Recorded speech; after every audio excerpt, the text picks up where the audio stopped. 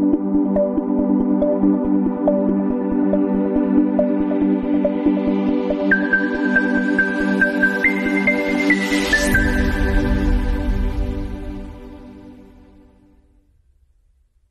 more time, chapter 1 and verse 8.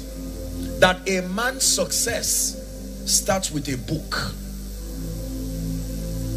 This book, not this idea, not this suggestion, not what social media says. This book of the law, this book that contains the mysteries of the kingdom, it says, do not let it depart from your mouth. You shall meditate therein consistently. Day and night means consistently. And then, having meditated upon it, you must obtain grace to live in keeping with the truths therein. It says if you do that, it leaves you with a guarantee that your ways will be prosperous and you will have good success. The real secret, please hear me, the real secret to an excelling life, the real secret to a life of victory, more than what you studied, more than the advantage that family and territory can bring, the real secret in this kingdom to a life of victory, please hear me, is the word of God. The Bible says in Genesis chapter 1, in the beginning was the word. In the beginning, where there was no professor, where there was no internet, where there was no politician, where there was no stratification of any sort, in the beginning was the word. That means there is nobody who truly begins to succeed if you ignore the power and the supremacy of the word. John chapter 1 verse 1 says, in the beginning was the word. I quoted John. I meant to say, forgive me. Genesis 1 verse 1 says, in the beginning God created the heavens and the earth. John 1 verse 1 says, in the beginning was the word, and that word was with God, and the word was God. Hear what it says. The same was in the beginning with God. Verse 2. Verse 3 says, it says all things. Everybody say all things. Shout it, say all things. All things means your promotion, your influence, your excelling, your longevity, your prosperity, your dominion, your influence. All things were made by him, and without him, that means outside of the influence of the word, was not anything made that was made. The word of God is the maker of enviable destinies. It is true that we have been called into a life of victory, a life of grace. But listen carefully. Walking in the reality of that prophetic word depends on our encounter with the word of God. That means, in as much as you have great prophecies over your life, it does not automatically mean that you will step into the reality of the same. Just because a prophetic word came over your life, that you have a great destiny, that you have a beautiful destiny, just because the Bible attests to the fact that there is greatness within you, it does not mean that by default you will become great. You must have an encounter with the word of God. Now write this down very quickly. What is the word of God? Just a few minutes to begin as a background. What exactly is the word of God? Because if you do not know what the word of God is, then you may never be able to walk in the reality of the same. What is the word of God? The word of God refers to the thoughts and the intents of God. The word of God, the word logos, where we translate as word, means the thoughts of a man that seeks expression. I will give you very quickly, for sake of time, Three definitions of the word of God. Are you ready? Number one, the word of God is an expression of God himself. That's what the Bible says. In John chapter 1 verse 1, the Bible tells us, in the beginning was the word was with God, and the word was God. The same was with God in the beginning. In Revelation chapter 19, when you read, the Bible talks about a rider upon a horse whose name was written on his thigh, and his name is the word of God.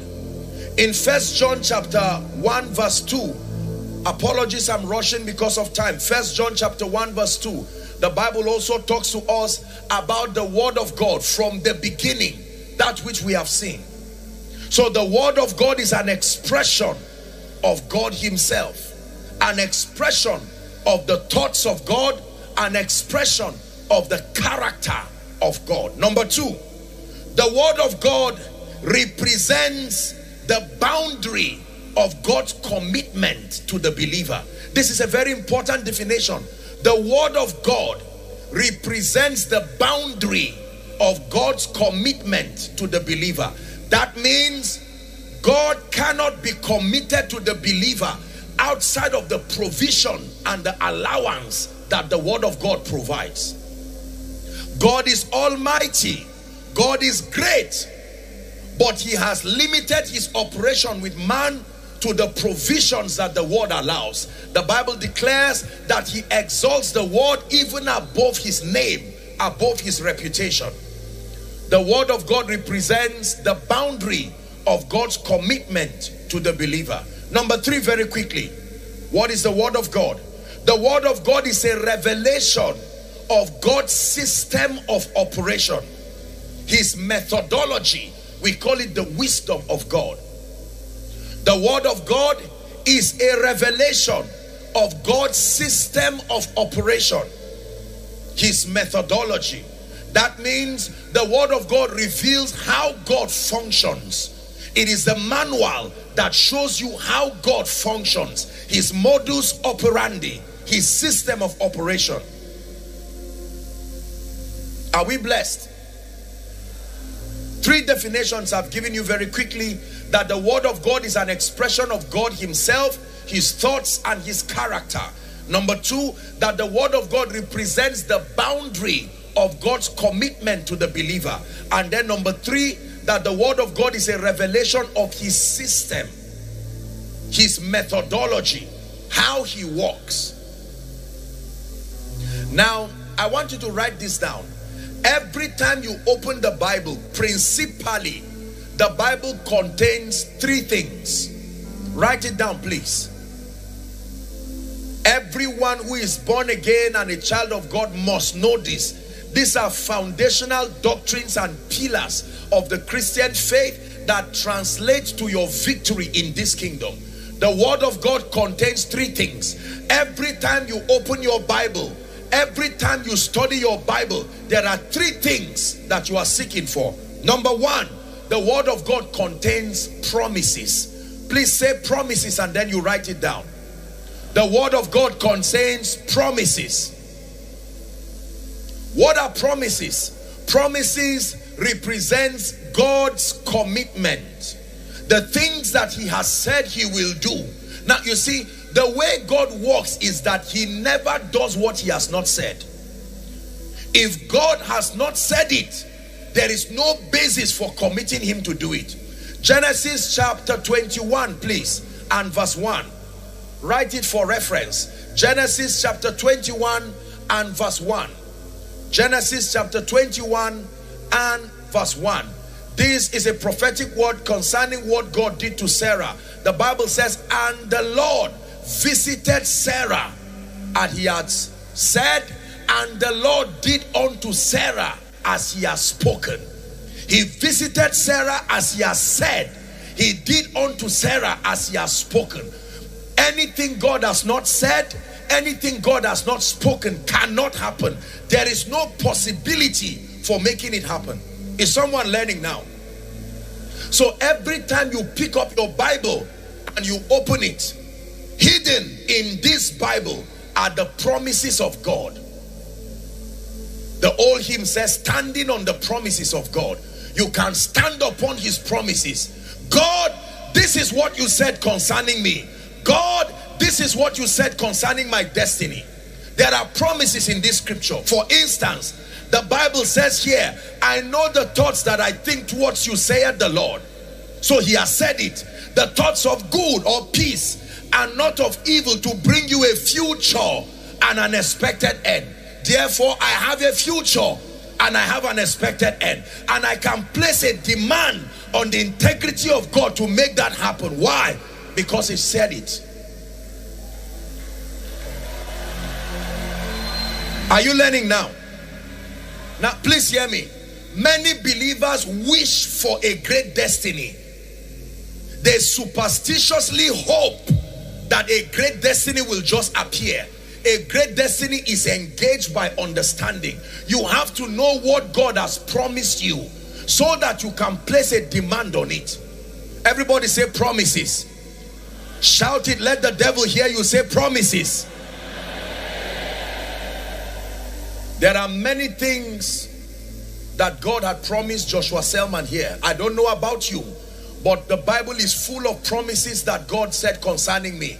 For instance, he says that the fullness of my days I will fulfill. So based on that promise, no power in existence sustains the ability to cut me short before my life. You have to believe this. It's an uncomfortable truth, but it is only what you believe that happens to you. I have believed from scripture, according to the promises of God, that nations, kings, Gentiles will come to my light, and their kings to the brightness of my rising. Someone shout, I believe.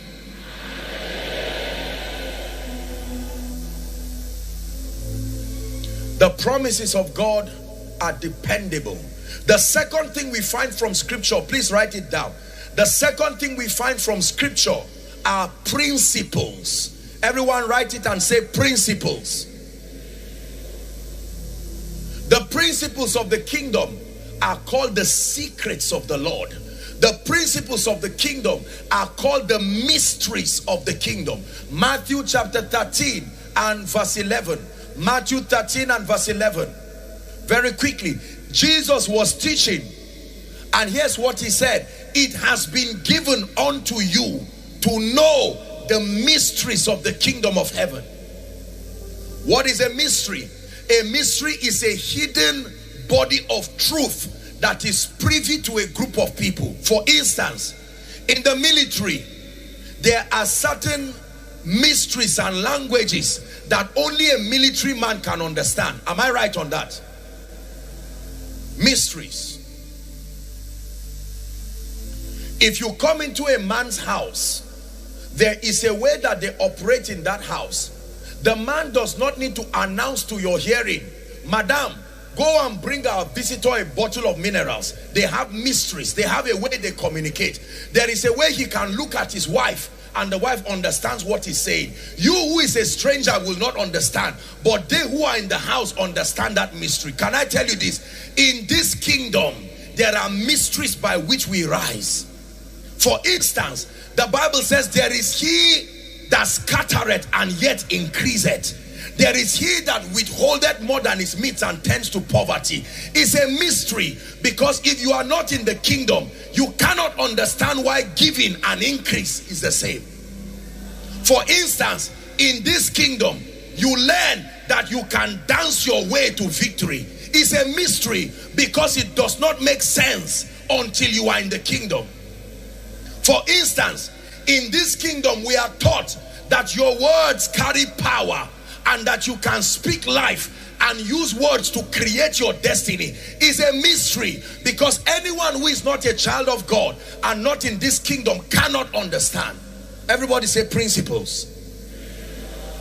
The assignment of the spirit of revelation is to come upon you and open you to the mysteries of the kingdom. Can I tell you this? Dominion is not an impartation. Dominion is your the resultant effect of your comprehending the mysteries, the principles of the kingdom. If you do not understand the principles of the kingdom, you will find out that you remain a victim of situations and circumstances. Influence and lifting has biblical principles. For instance, if I be lifted up from the earth, I will draw all men to myself. So when you focus on exalting Jesus, you focus on making his name known, you focus on letting people see him instead of you, your reward is that the more you lift him, you rise higher as he rises higher too.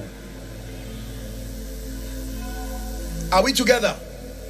So every time, I'm giving you the keys very briefly before we pray. You want to live an excelling life? It is not by superstition. It is not by hoping and wishing. No. You must search here for the principles of the kingdom. Contained in this Bible are promises, God's commitment to you. Contained in this Bible are principles. These principles are scattered in stories. These principles are scattered in parables. These principles are scattered in all kinds of theological exegesis. May you find these principles in the name of Jesus Christ. Now please look up. There is a principle that controls wealth and abundance. There is a principle that controls speed. There is a principle that controls restoration. There is a principle that controls exaltation. There is a principle that controls divine health. There is a principle that controls dominion over principalities and powers. My question tonight is, which one do you not know? The Bible says in Psalm 82 and verse 5, they know not, neither will they understand. They walk on in darkness, and all the foundations of the earth are out of course. Verse 6 says, I have said, ye are gods, and all of you are children of the Most High. But verse 7 says, you shall die like mere men and fall like one of these princes. Everyone shout after me, say, in the name of Jesus, from tonight, I obtain grace to know the principles of the kingdom. I obtain grace to know the principles of the kingdom. Please sit down. Twice Jesus cried in the Bible. Just few minutes and we'll wrap up. There are 2 times we see that Jesus wept in scripture. Number 1 was in the book of John chapter 11. When you read from verse 35, he wept when he came to the grave of Lazarus, and they said, oh, how he loved him. But the second time that Jesus wept in scripture was when he stood over Jerusalem, and the Bible says he wept and said, oh, Jerusalem, Jerusalem, if you had known, even in this day, your time, the things that make for your peace, it says, but they are hidden from your eyes. Can I tell you this? Every result you desire in this kingdom, there is a mystery that connects you to it. Merely wanting the result will frustrate you. You must find out the principle it takes. Apostle, I want to be great. I came from a family where no one has risen. You are not the first. Ask Abraham. Abraham came from a family of idol worshippers or of the Chaldeans. But God called him. Gideon, from a family, defeated family. You are not the first to come out of a family of disadvantage. Apostle, have lost everything through the pandemic. You are not the first to lose. Ask Job. Job lost everything. But the Bible tells us again in chapter 42 from verse 10 to 12 that God restored the fortunes of Job. Let me prophesy over someone here. Everything that has left you that should not leave you in this conference, by the power that raised Christ from the dead, we call it back to your destiny. We call it back to your destiny. Please sit down. Can I tell you this? When you see our Father in the Lord stand like this and declare over your life that in the name of Jesus it is well with you, and it looks casual and doors open, he's not just speaking. There is a principle that supports what he's saying. For instance, where the word of a king is, there is. If you are not a king and you speak, there will not be power. Before you speak, verify whether you know the revelation.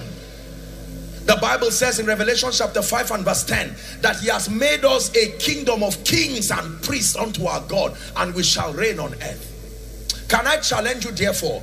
Utilize the moment of this conference. Don't just sit down and listen to speaker after speaker alone and close your book and go back. Cry unto the Lord and ask him, Lord, what principle do I not know that may be tying me down? What principle do I not know that is making the devil look victorious over my life? Your assignment in this conference is to be like a spiritual archaeologist, searching for the missing link to the next level of your life. Number 3, and we wrap up for tonight. The third thing we find in scripture are prophecies. Promises, principles, prophecies. Prophecies give us a roadmap to the future. Why?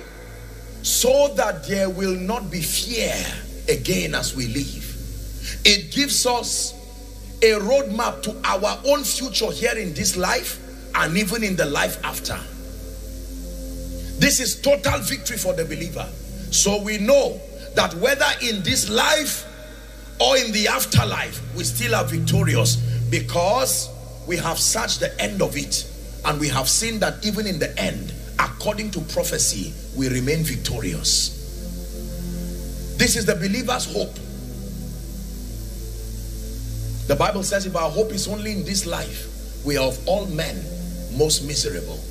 So inasmuch as we excel and we reign in this life, we have hope through prophecy. The Bible lets us know that one day, not a parable, that it will happen. We are going to hear the trump of God sound. Is it in your Bible? Or have you stopped reading it? And it says that we, the dead in Christ, will arise first, for instance, and that we who are alive and remain, we will be caught up, and we will meet him in the air, never to be separated again. The Bible by prophecy tells us that there will be a new heaven and a new earth. Hallelujah. The Bible tells us that a time is going to come where there will no longer be wars again, where there will no longer be famine again, where the wickedness of men will not find any expression again. So it gives us hope. Everything that is happening in the earth today, to the believer, it should not be a surprise. The Bible already told us. Contained in scripture are principles. Contained in scripture are promises and principles and prophecies. Can I tell you, when you find the prophecies, you can bring forth your strong reason. When you find the principles, you can obtain grace to walk in keeping with the principles. The principles do not fail. They are backed up by God's own integrity. And then the promises give us hope and assurance, so that we are not afraid. We don't need to enter tomorrow to know what is there. He already went as Omega, and he's brought back what tomorrow is, and he's told us that we are victorious.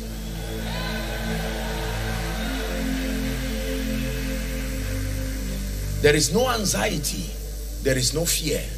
He's told us that we are victorious. Did he not say that a time will come when men say there is a casting down? So he told you already that that time will come. In Isaiah chapter 60, did he not tell you that a time will come when darkness will cover the earth, and even gross darkness the people? But he told you that upon you the glory of the Lord shall arise.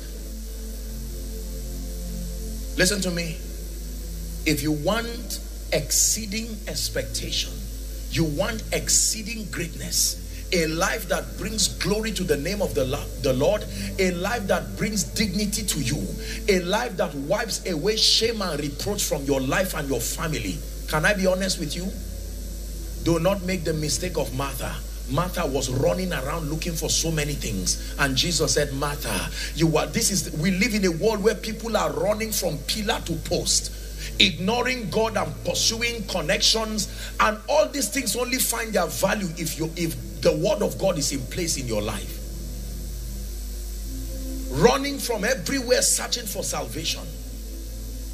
I came tonight as a first session to lift up the word of God, to tell you again that this is not an ordinary book.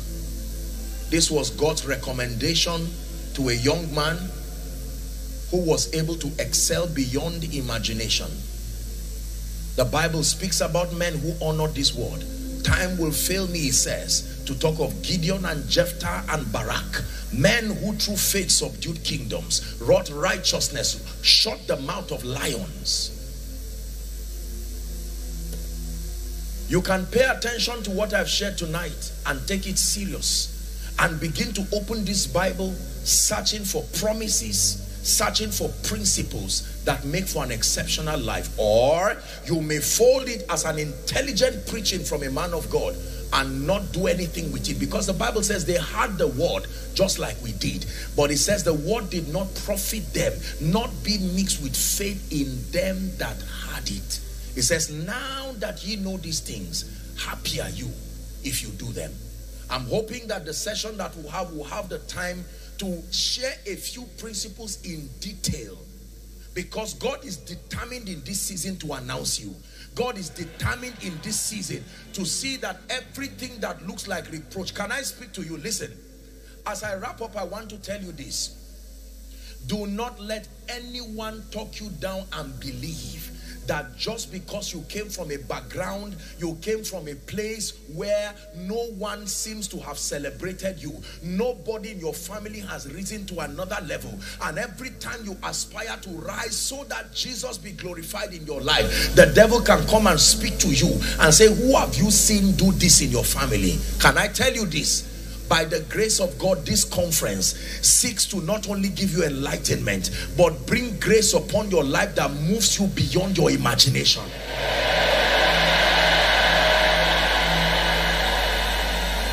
Can you spare 1 minute to pray? Please jump up on your feet.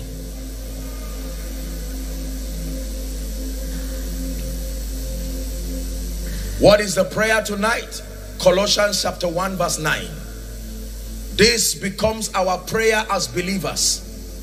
One prayer point and we are done. Colossians chapter 1 and verse 9. Apostle Paul is mentoring the church in Colossae, and he prayed a prayer for them, bowing his knees to the Father of our Lord Jesus Christ, and he mentioned 3 dimensions of knowledge. That must be the capture of our prayer tonight. That ye be filled, number 1, with the knowledge of his will. Number 2, ye be filled with all wisdom. And number 3, ye be filled with spiritual understanding.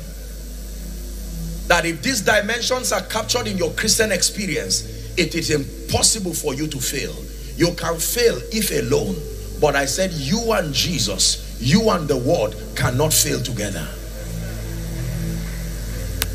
Say after me, Father.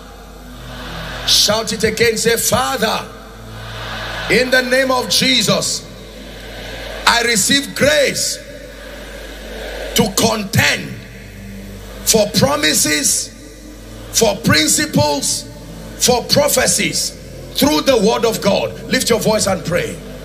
I obtain grace for the sake of my destiny, for the sake of my lifting. I obtain grace. I obtain grace to search for promises, the promises that represent the boundary of your commitment to my life. That God cannot be committed to the believer outside of what he has said. The promises of God are a capture of how far he can go to lift you, to bless you, to honor you, to reveal himself through you. And then principles, the ways of the kingdom, the modus operandi of the kingdom. Then prophecies that drive away fear, revealing your future to you.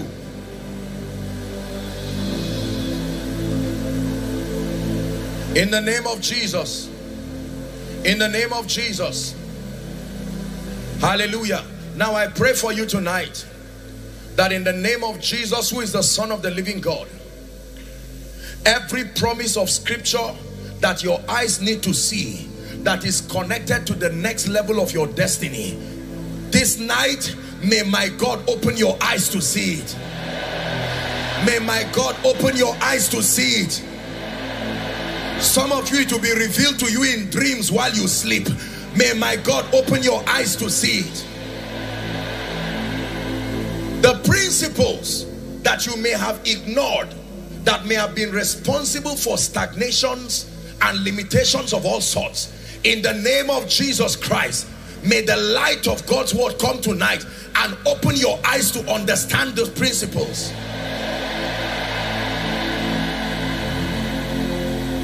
Finally,